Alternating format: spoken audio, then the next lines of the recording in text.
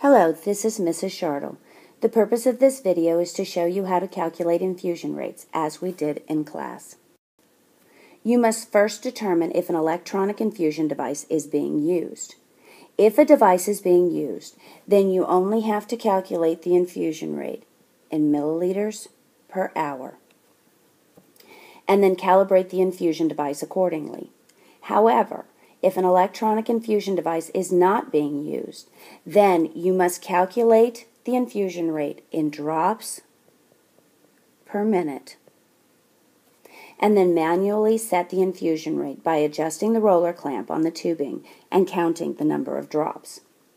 When we must manually calculate the infusion rate in terms of drops per minute, we may choose one of two methods to do so. We may use the formula method, or we may use dimensional analysis. The formula method first. In this example, the prescriber has ordered the following fluids to infuse in 12 hours for a client without an electronic infusion device.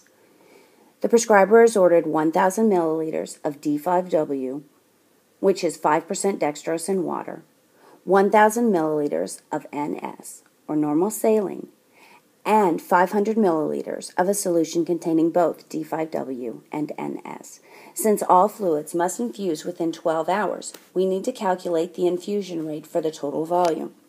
Adding these volumes together, we have 1,000 milliliters of D5W plus 1,000 milliliters of the NS plus 500 milliliters of D5W and NS for a total volume of 2,500 milliliters of fluid. To use the formula method, we simply need to recall the formula. Well, the formula is X drops per minute is equal to the volume in milliliters times the drop factor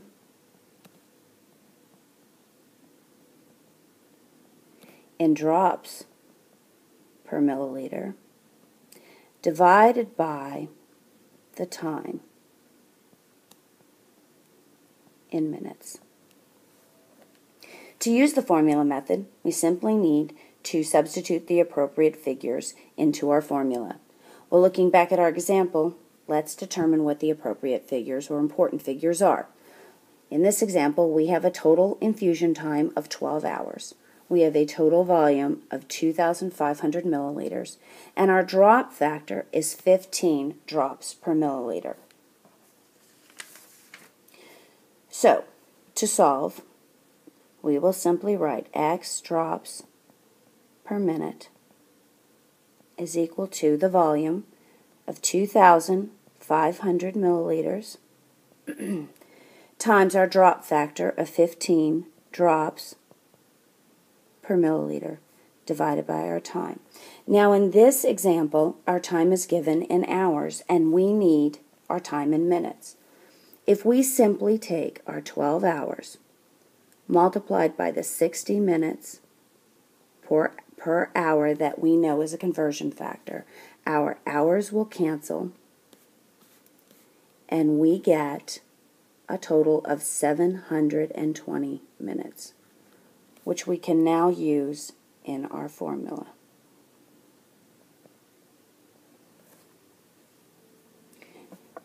Doing the math, 2,500 times 15 is equal to 37,500 divided by 720, which is equal to 52.08. Since we cannot calibrate in less than full drops, we need to use our rounding rules. Looking at our tenths position, which is a 0, since that is less than 5, we simply leave our whole number as 52 drops per minute. And that is our answer. As we reviewed in class, you may also use the unit rate or hourly rate in this formula. The hourly rate, or X, milliliters per hour, is found by dividing the total volume, which was 2,500 milliliters, by the total time of 12 hours. When we do the division, we get 208.33, which again we need to round. Looking at our tenths place, we have 3, which is less than 5. So rounding, we are left with 208 milliliters per hour. Now, in this case, then our drops per minute calculation becomes the volume of 208 milliliters times our drop factor of 15 drops per milliliter divided by the 1 hour converted to minutes, which is equal to 60 minutes. Doing the math, 208 times 15 is equal to 3,120 divided by 60, which is equal to 52 drops per minute. Now let's look at solving this same problem using dimensional analysis.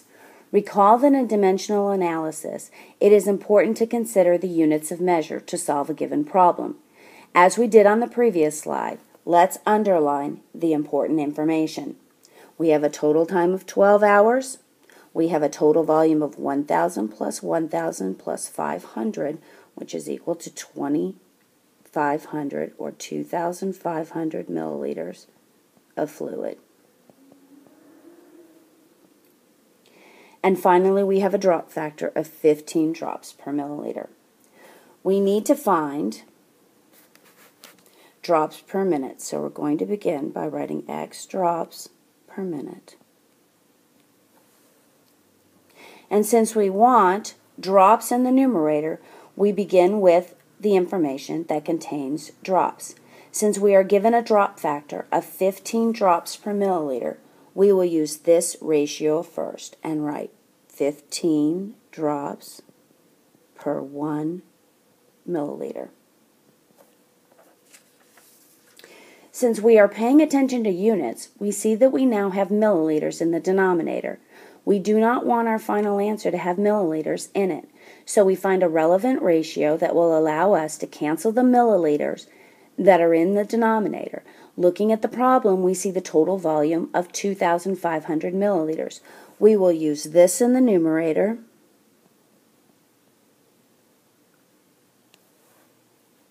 and since the volume must infuse in 12 hours, we can use 12 hours in the denominator. Now we see that we have hours in the denominator and we need minutes.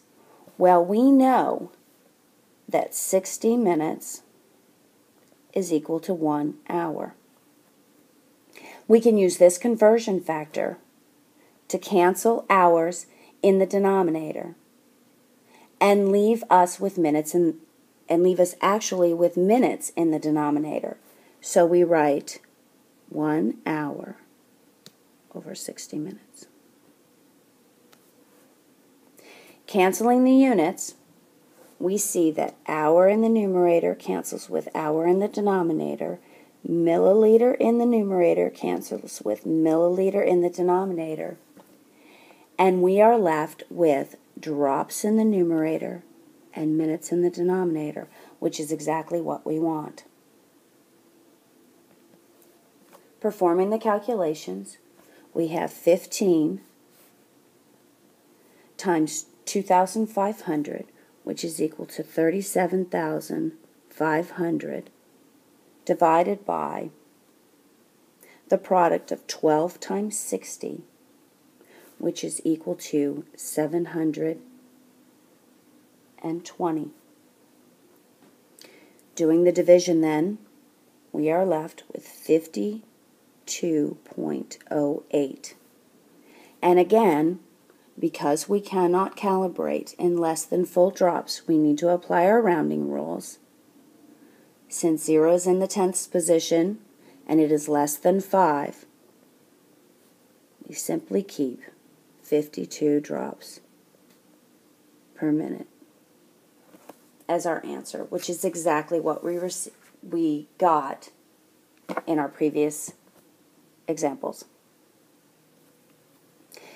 Now you will want to review this video until you are comfortable using both the formula method and dimensional analysis to calculate infusion rates when an electronic infusion device is not available. If after reviewing this video and completing the homework problems, you are still experiencing difficulties using either one or both of these methods, please be sure to see me in class. Thank you.